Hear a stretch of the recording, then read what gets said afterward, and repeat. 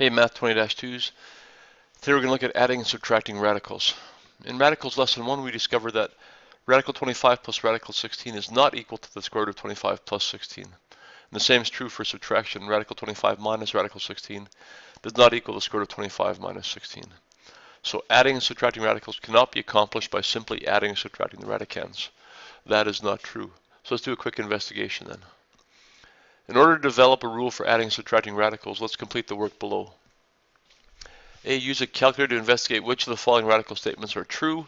Circle statements which are true and cross out the statements which are false.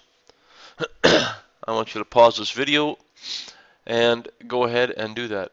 Use your calculators, figure out which ones of these are true and which ones are false, and then do part B. Use the results in A to suggest a rule for adding and subtracting radicals.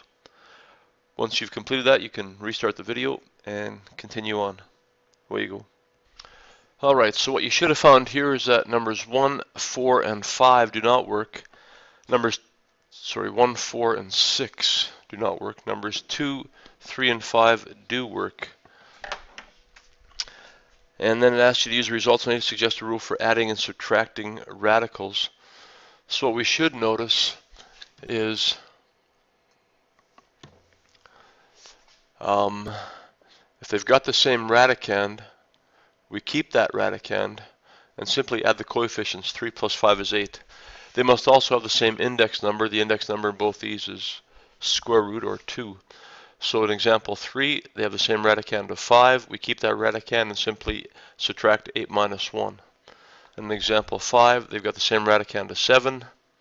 We keep that radicand of 7, and we add and subtract the coefficients. 5 minus 3 plus 7 gives us 9 root 7. All right. So you should write that down. Radicals with the same index number and radicand can be added or subtracted by adding or subtracting the coefficients and keeping the radicand. All right. So part C, let's simplify the following, expressing the answer as a mixed radical.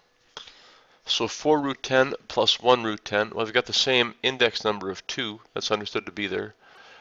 So we've got the same radical. We keep that radical and radicand root 10, and we add 4 plus 1. 4 plus 1 is 5, so that should be 5 radical 10s.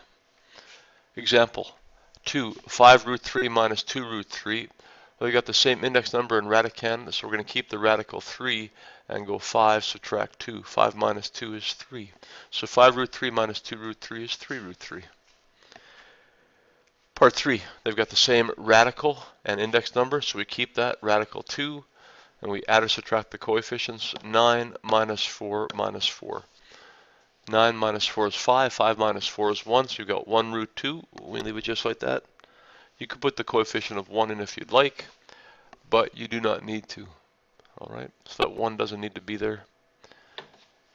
Example 4, we've got like radicals of radical 5 and like radicals of radical 6. So let's do the radical 6 first. 8 radical 6 plus 2 radical 6. 8 plus 2 is 10 radical 6s. Then we've got minus 4 root 5 minus 4 root 5. So negative 4 minus 4 is a minus 8, and you keep that radical 5. Okay. Example 5, we've got radical x and radical x, so we keep the radical x, add the coefficients. 10 plus 5, that's 15 radical x. And finally, example 6, radical a, another radical a, another radical a, so we keep radical a's, add or subtract the coefficients. 3 minus 5 is a negative 2, minus 1 more is a minus 3. All right. Moving on to investigation 2. Again, it asks you to use a calculator to verify the following statements are true. Root 3 plus root 48 equals 5 root 3. Well, let's do this one together on our calculators. All right.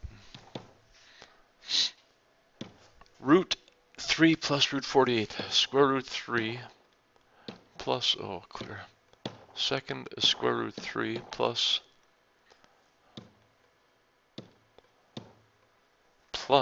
the square root of 48. That equals that value. Is that the same as 5 radical 3? look to be exactly the same. So in part 1, we're going to say, yeah, that's true. Let's try example 2. 7 root 8 minus 2 root 50. 7 square root 8 minus 2 square root 50. That gives us a value of 5.656 and so on. Let's see if that's the same as 4 radical 2. And yes, they are identical again. Very nice. So those both work. Does this appear to contradict the rule you wrote in investigation 1? It sure does. Root 3 and root 48 definitely don't look like root 3. And root 8 and root 50 do not look like radical 2. So it does seem to contradict it. Yes. Compare the following by writing each radical in simplest mixed form to show that the rule can be modified. So simplest mixed form, we learned how to do that last lesson. So we're not going to change radical 3 because there's not a factor of 3 that's a perfect square root other than 1, but we will change radical 48. So 48 can be written as square root 16 times square root 3. And this first radical 3 I'm not going to change, but the square root of 16 is a whole value of 4. And there is no square root of 3, so it's going to be 4 root 3. So root 48 is the same as 4 root 3. And now we can see that we can add these. They're both radical 3's. Now they're like radicals. And add the coefficients. 1 plus 4 is 5. So that's how come this seems to work if we rewrite these in simplest mixed radical form. So let's do the same thing for part 2. 7 radical 8. Well, I can rewrite 8 as 4 times 2. So that's 7 times radical 4 times radical 2 minus 2 times radical 50. Well, that's the same as radical 25 times radical 2. All right. Now let's simplify inside the brackets. So I've got 7 times, the square root of 4 is 2. There is no square root of 2.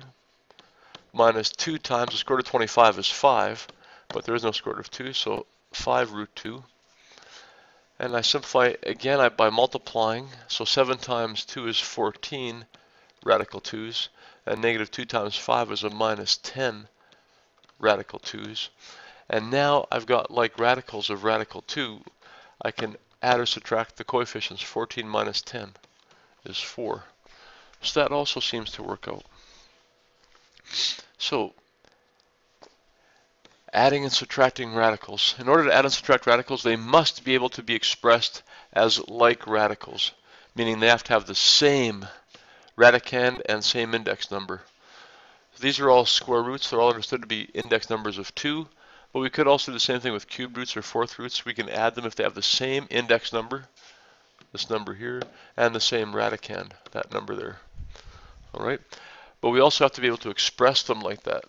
So sometimes they don't look like they could be added or subtracted.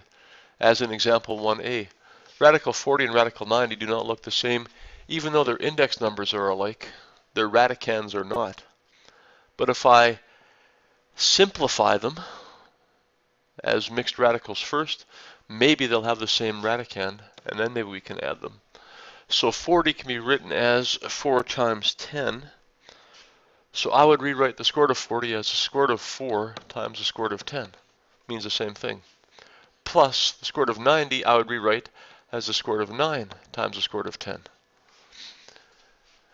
And now we know the square root of 4 is a perfect square root of 2, and there is no square root of 10, so root 40 is the same as 2 root 10. And the square root of 9 is exactly 3, and there is no perfect square root of 10, so we leave that as 3 root 10. And now we can add these because they've got the exact same index number and radicand. So we keep that root 10, and we add 2 plus 3. So that's 5 root 10. So it turns out we can add root 40 and root 90 if we simplify them first. Then they've got the same like radicals, and we can add them. Example B, radical 96 minus radical 24. So we're going to do the exact same thing we did in example A. Step 1, we're going to have to simplify the radicals because 96 and 24 definitely are not the same, so we can't subtract them.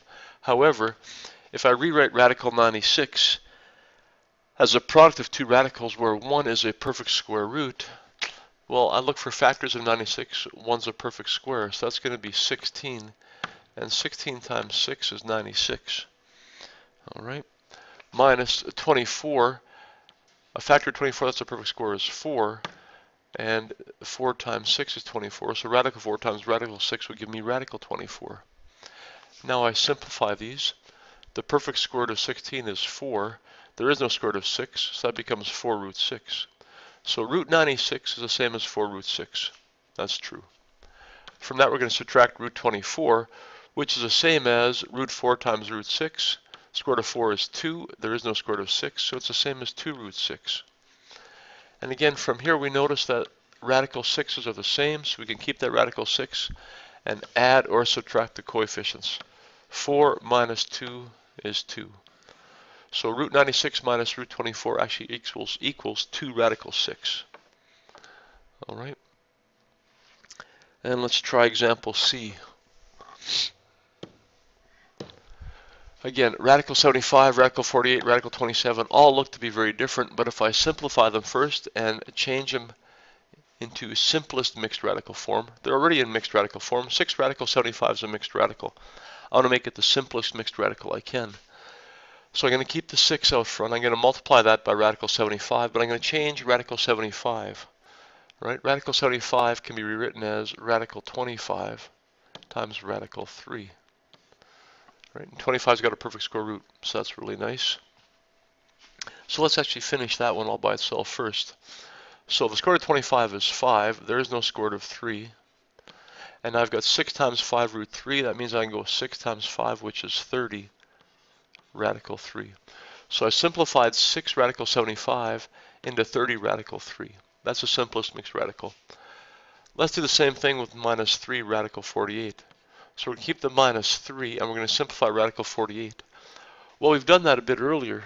We did radical 48 up at the top of this page. So 48 can be written as 16 times 3. So radical 48 can be written as radical 16 times radical 3. So we keep that minus 3 out front. We take the square root of 16, which is 4. And we try to take the square root of 3, but there isn't one, so we keep the radical 3. And now we multiply negative 3 by 4. You get minus 12 radical 3's. So minus 3 radical 48 is the same as minus 12 radical 3.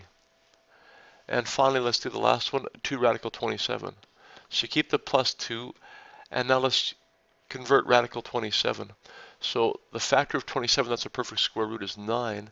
So I'm going to rewrite this as radical 9, and 9 times 3 is 27. So radical 9 times radical 3. So we got plus 2 times. The square root of 9 is exactly 3. There is no square root of that 3, so we keep the radical 3. And now we multiply through. Plus 2 times 3 is a plus 6 radical 3. I'm now finished simplifying all the radicals from above.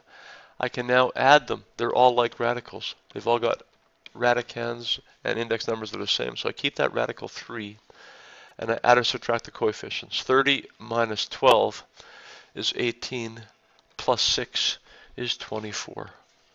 So this turns out to equal 24 radical 3. All right. Example 2. Simplify by combining like radicals. So once again, these are all very different radicands, but if I simplify them like we did up above and like we learned in lesson 1, maybe some of these radicands will be the same and we can simplify them. So radical 20, factor of 20 that's a perfect square is 4. And we know that 4 times 5 is 20, so I'm going to rewrite this as radical 4 times radical 5. And let's just do this one the whole way through. The square root of 4 is 2, and there is no square root of 5. So radical 20 is the same as 2 radical 5. Plus radical 18, well, I can rewrite that as what two numbers multiply to 18? One's a perfect square. Well, 9 times 2 is 18, and 9 is a perfect square, so square root of 9 times the square root of 2. Now, square root of 9 has a perfect square root of 3. 2 does not, so we keep the radical 2. Do the same thing with minus 80. So what two numbers multiply to 80? One's a perfect square. Well, those two numbers are 16 and 5. So I can write this as radical 16 times radical 5. And let's simplify that. The square root of 16 is exactly 4. There is no exact square root of 5, so we keep the radical 5. And finally, plus radical 98. So if I want to find a factor of 98 that's a perfect square, that's going to be 49. So square root 49 times, and the 49 times 2 is 98. So root 49 times root 2 is the same thing as root 98. Now let's simplify. Square root of 49 is 7. There is no square root of 2. Now we're done. Alright, so now we've got our simplified mixed radicals. Look for like radicals and index numbers. So keep the radical 5, add or subtract the coefficients. 2 plus negative 4 is a minus 2.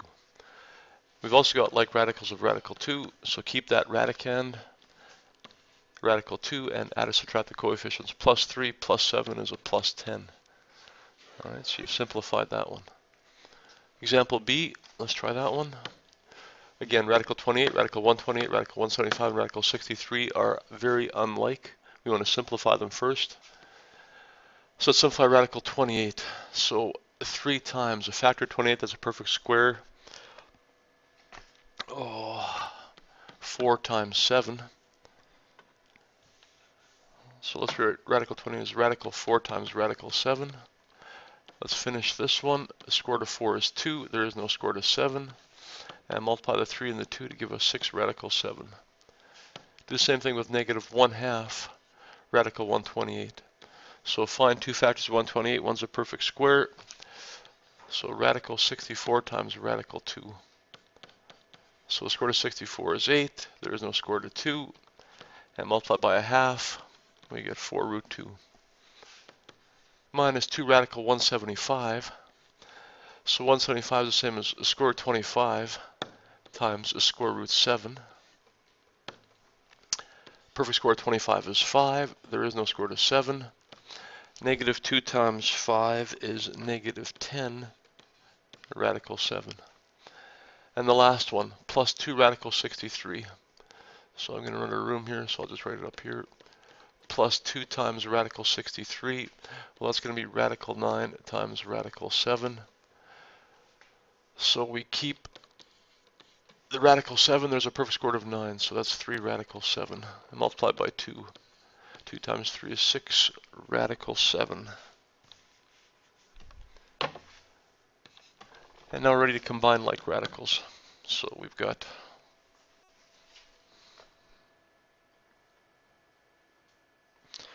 six radical 7 minus 10 radical 7 plus another 6 radical 7. So you keep the radical 7.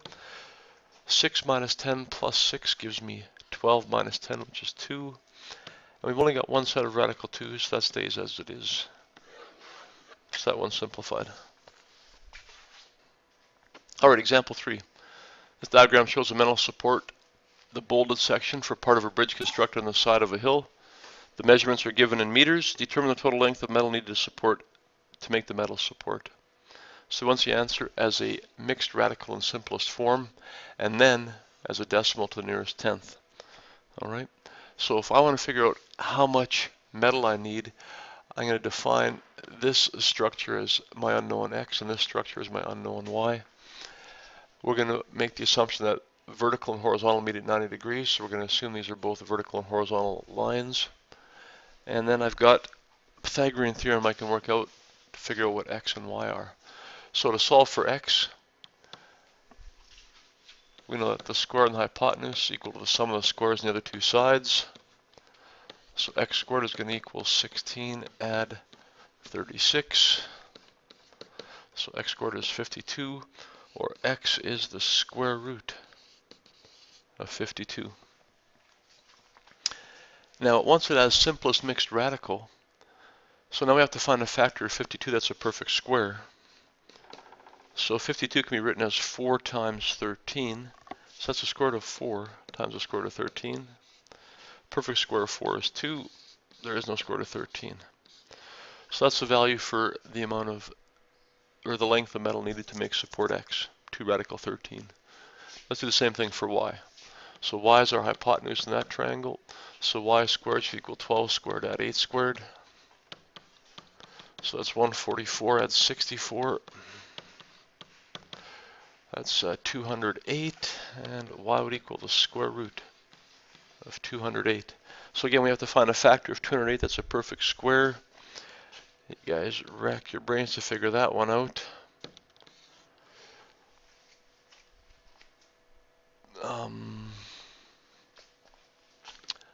believe it's 16 times 13 is 208. So the square root of 16 is 4. There is no square root of 13, so you keep 4 radical 13. So determine the length of metal needed to make the supports. So the total length of metal would be 2 root 13 plus 4 root 13. So those are like radicals. You keep the radical 13, add the 2 and the 4. 6 radical 13, that's our simplest mixed radical form. Now let's put that into a fraction, decimal to the nearest tenth. 6 radical 13.